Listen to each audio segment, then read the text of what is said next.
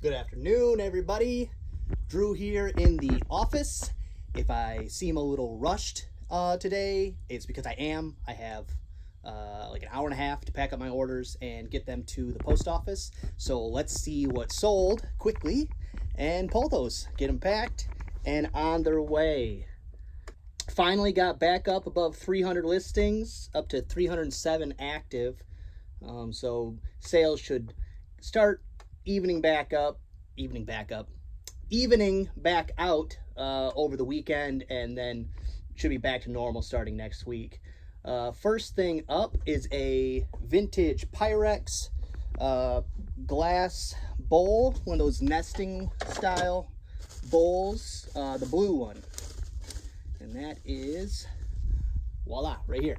I found something out when I was listing a few of these that most of them have, let's see right here, this type of mark, but if they don't, and it has like a patent number on it, that they're older and actually worth more money. This isn't one of them, but a different one that I listed. So got that, and that sold for $14.50 plus shipping. One of my favorite things to sell, gaming stuff of almost any kind because it sells quickly.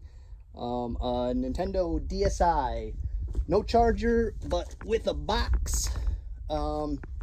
Picked that up with a bunch of other stuff that I'll be listing next week, an Xbox, and I bought some games from a kid, and I said, hey, if you have any other game stuff, just feel free to message me. He's like, oh, I have stuff at home, let me go see what I have. And he messaged me, and he had an Xbox and a PS2 and a bunch of stuff, and he sold it all to me. Actually, he had a bunch of games too, but he wanted way too much money for them. People overvalue games because they see like, oh, they're 10 bucks a piece, but that's 10 bucks free shipping. So I said, what about just the consoles? And he gave me a great deal. But $45 plus shipping on that.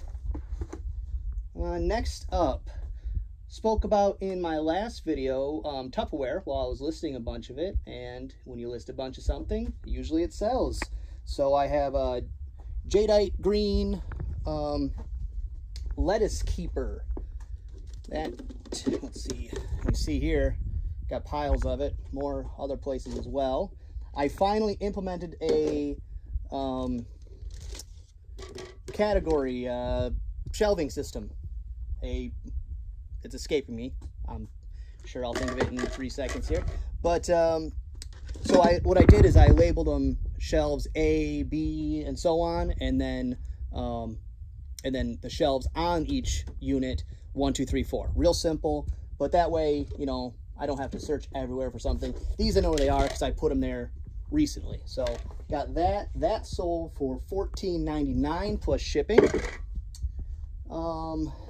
Next up, the last of those, that bad buy of wrenches. So bad buy, but flipped in a week. Oh, I guess I do have one small one left, but Ford USA vintage, like 1940s wrenches. This is the final one. $8.25 free shipping. Not a lot of money, but it took a week and they all sold, and I've already made money. So, I mean, they were easy to list. I can't really complain about that. Up next, we have, let's see, a bird one. It's another one of the Smokey the Bear, like classroom posters. Different, you know, one was I'm a fun guy or something like that with mushrooms on it.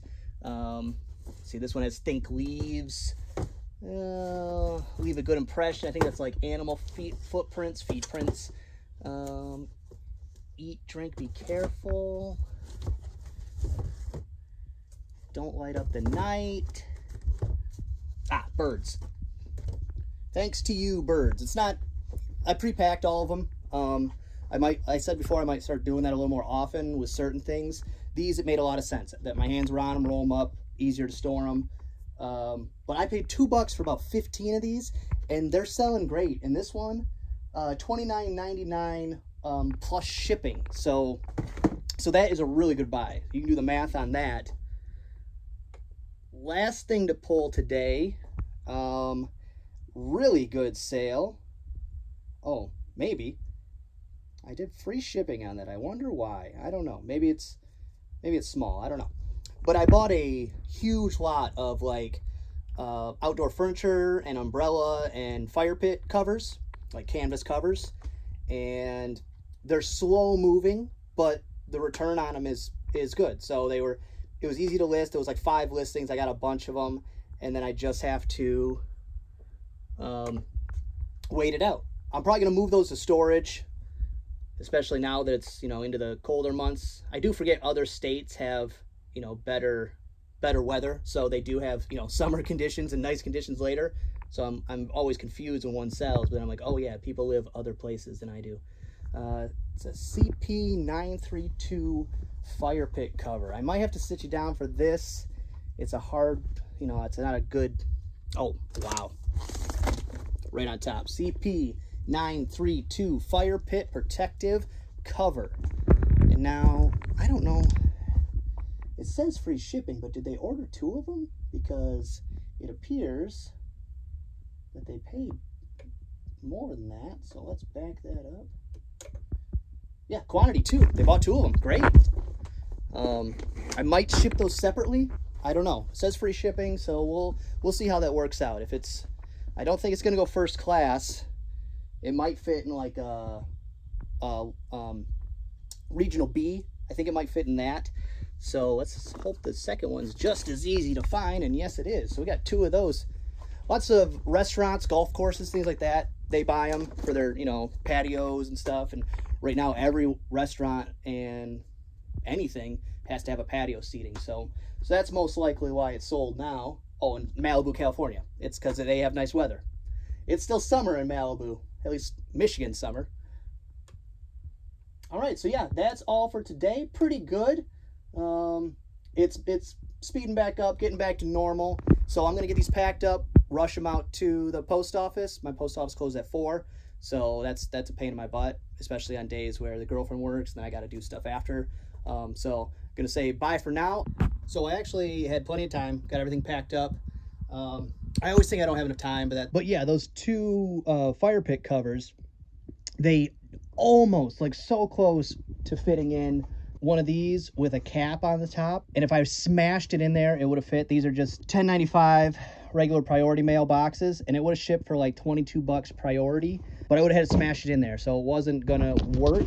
So what I did is I just wrapped it, and you can see it's not pretty at all. I got their address covered up here. Just wrapped it in a large box I had, and then I kind of pinch sealed and taped all that up real good on this side, and then cut a box top on the other side, folded it and taped it. And it's an ugly box, but the reason I figured I'd throw the camera back on is if you do something like this, which is perfectly fine. It's actually shipping UPS, because it ended up being dimensionally too big this way to be, it was like, ended up being like 46 bucks priority. But I had free shipping on these, I think, to compete with other sellers is what if I'm remembering correctly when I listed them. But I figured, just to clarify how you do something like this, a box that doesn't have normal shapes, kind of like this one as well. How do you put in dimensions for something that has a, you know, it's not a square. So what you do is you have to pick your largest point. So with this one, width-wise, because me sandwiching it, here to here was about 2 inches longer than from here to here. So I take this longest measurement, and then it's, let's see if I can get a profile. See, it tapers down. So this measurement, your thickest, so your 3 longest measurements, no matter the dimension, no matter the shape of the box, your longest dimensions you have to use for each one of your dimensions, which ended up being like 17 this way, 23 this way, and then I think it was 4, and then UPS ended up being about 18 bucks.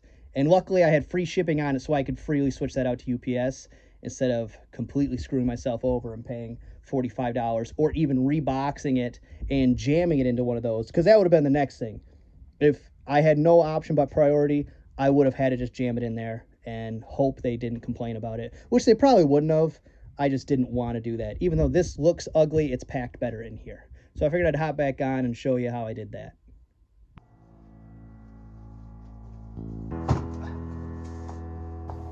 This is stupid.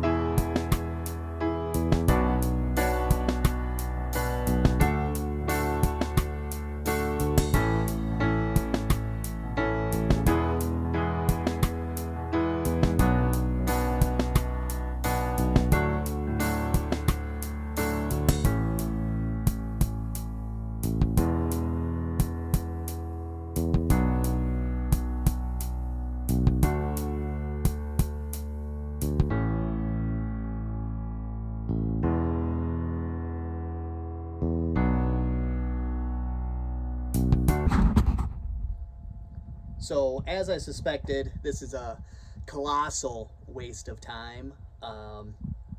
Most of the ones are missing parts. I got a lot of them from, it was a fundraiser sale that they do for the Humane Society in my town. And it's huge. They take the fairground, they have 10, 15 buildings, and they bring truckloads for weeks filling this thing up. And I went the last like hour of it and just was picking electronics. Just everything I could get my hands on, cords, stuff. I found some good stuff, clocks, different things, but the phones, I mean, almost none of these have matching bits and pieces. Now, I was just about to give up. That's why I figured I'd pick up the camera and put my thoughts on video. I was just about to give up and say, this is a waste of my time, because I'm 2 hours into this, and I've got $37 in phones listed, and a bucket full of useless electronic trash, which you could sell, but you're making, I mean, after shipping, you're making $1 or $2, so to clean them even wasn't even worth my time. So it's like a lot of other things. If it's clean, if it's all together, if it has its box, all those things come into factor. But so I also have a few that were just bags from Goodwill or Habitat or any of these places where they've been donated in, and I actually paid okay money for them, some money for them, and I was just about to give up, and then I unbagged this one specifically. It's a Panasonic set. It's 3 additional, and then the base with a phone, and that is $50 shipped. So, you know, this will probably $10 shipped depending on where it goes. $7.80 I think is the lowest it goes. So $8 to $10. So $40. So just like everything else, there is value, but it's in that 10%. 90% is going to be trash. The 10%, that's where you want to stay. That's where your time is worth it. That's where your money invested is worth it. So I'm not going to trash them all. I'm just going to switch gears and start with the stuff that is all together and somewhat clean, which is what I should have done in the first place. But I kind of wanted to punish myself a little bit for the stupidity of having buckets of phones. So let me work through these a little bit and kind of see where I end up with. Okay, just to wrap up my feelings, thoughts on phones. Number one, out of all the stuff I had, which is about 3.5 of these, this is all waste. Either didn't have cords or batteries or all the pieces, or if it had all the pieces, it wasn't worth the effort of picturing and cleaning and shipping and testing. So this is just junk. This will go to recycling. I wish there was a better way to do it. I'll probably pop the batteries out and put those in my battery recycling just to, you know, help the environment the best I can. Would I do this again? That seems to be a theme going. Would I do this again? Like all things, yes and no. There's the 10% where stuff's actually worth money, and then there's the 90% where you got junk. So if you buy them complete, clean, and they have value, because one of the ones I listed was $50, the other one was $40, and I paid less than $5 for both. So all in all, for all I had, I only had about $20 into all of it. So not, you know, a big financial input, but total ended up with $170 before shipping. So, because I charged shipping, so $170. Got about $20, $30 into it. So that's okay profit. Took me about 4 hours to clean and do all of them. And then what I did end up with, a lot of them, just the phone itself, just the cordless unit was worth it, because then the shipping's super cheap, $9.99 free shipping, so that was easy. List multiple listings.